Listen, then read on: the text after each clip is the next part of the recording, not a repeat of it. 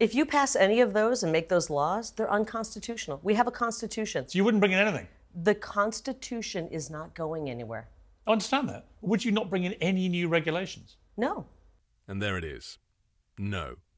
A solitary word.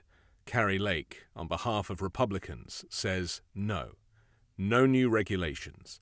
Despite the fact there have been 199 mass shootings since the beginning of this year, despite the fact that children are being slaughtered in schools, outside schools, in shopping malls, no.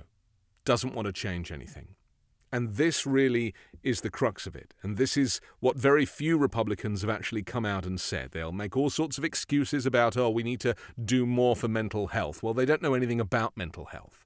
Just the way they talk about it is proof that they know nothing about the industry of mental health, about the clinical aspect of mental health, about the cost involved in helping everybody who suffers with mental health problems, because they themselves have the mental health disorder. And their mental health disorder is that they can see children being slaughtered, and they can see their parents being slaughtered with the children in their arms. And that is not enough to want to bring about any gun safety legislation. I'm not talking about taking away all guns, I'm not talking about gun control, I'm talking about gun safety regulation, where people have to be vetted before they can buy a gun, where people have to have a little training, they have to register their firearm, they have to keep it locked away. These are the very simple measures that will potentially stop a significant proportion of this mass shooting epidemic. And the Republicans say no. In a single word. They have no interest. And the reason, this might sound quite macabre, but I've come to realize that it's the truth. The automatic rifle is now a mascot for the right. Republican lawmakers wear a pin of the rifle. They think about this as being a trophy. They think about every mass shooting being another win for the Republican Party, for the MAGA Republicans, for the gun lobby, for the NRA. They're so mentally deranged that the death of people is irrelevant. They are owning the libs with every mass shooting that comes and goes. And as long as they manage to hold off with any kind of gun safety regulation, they are winning, taking a little piece from those soft snowflake liberals. That's what this is about. It is warfare. It is a slow civil war. 400 million guns are in the possession of American citizens. And sure, a good number respectfully know how to use those guns, but that's not the point. The point is that we regulate cars, and in the process of regulating vehicles, road traffic accidents went down significantly. The other thing to mention, of course, is that in every poll, including Fox News polls, the American citizens, in the main, over 70% of them, in some cases 80 or 81%, want checks, training, regulation of gun ownership. The people want it. The American people want it. It's only the legislators. It's only those who are on the receiving end of the NRA and their gun lobby.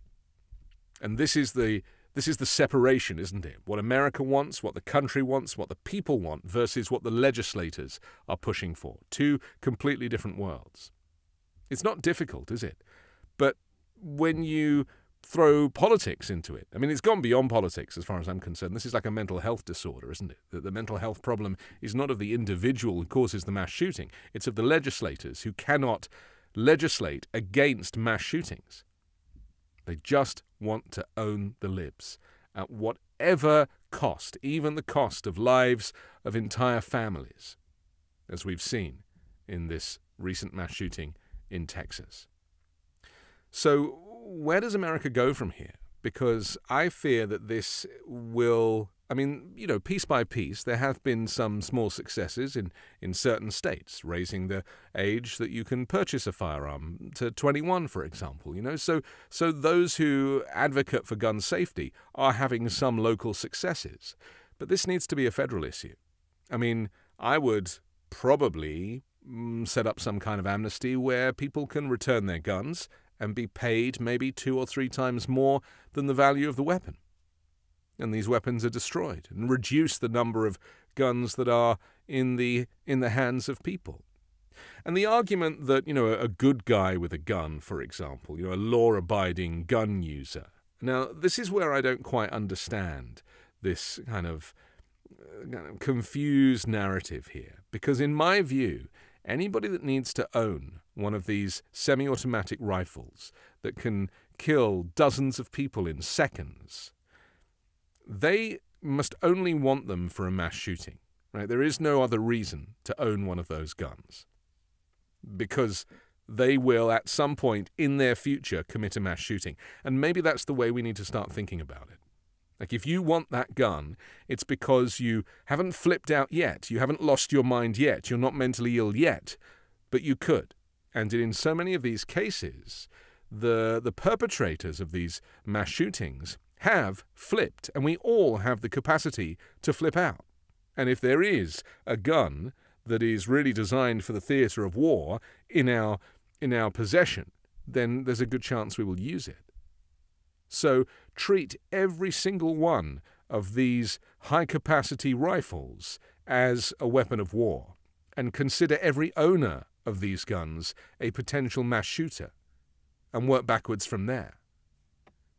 Because you cannot mitigate the human condition, cannot mitigate against how somebody is going to behave at some point in the future. They might not now. They might be respectable now.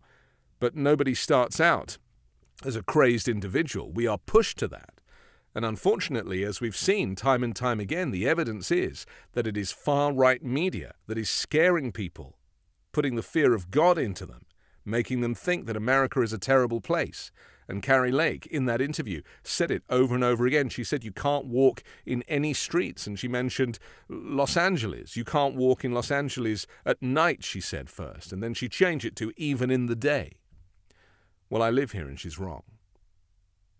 My point is that as long as these far-right, Christian nationalist, extremist candidates such as Kari Lake, who lie about their election loss and claim that it was fraudulent when they just lost, they can't come to terms with that. The damage they're doing to America's democracy by saying these things is untold. And in my view, it does not come under the First Amendment free speech to lie about an election loss. That is more damaging to the country than anything else. And secondly, she talks about the Second Amendment. And she talks about it in a way that it's constitutional that American citizens have the right to commit a mass shooting. Now, how someone like her can make that connection, I don't know. She's been radicalized. She has been taken from doing the news in Arizona for 25 years, where she was hopefully able to provide a kind of a balanced reportage, and she's been radicalized by the likes of Donald Trump and Tucker Carlson and whoever else she is connected with. To have our leaders radicalized, to have our candidates for leadership, because she's probably going to run for the Arizona Senate now, to have our leaders radicalized and to repeat this language is going to cause more mass shootings. I'm Anthony Davis. You can hear me every day on the 5 Minute News podcast and on Sundays on the Weekend Show with Midas Touch.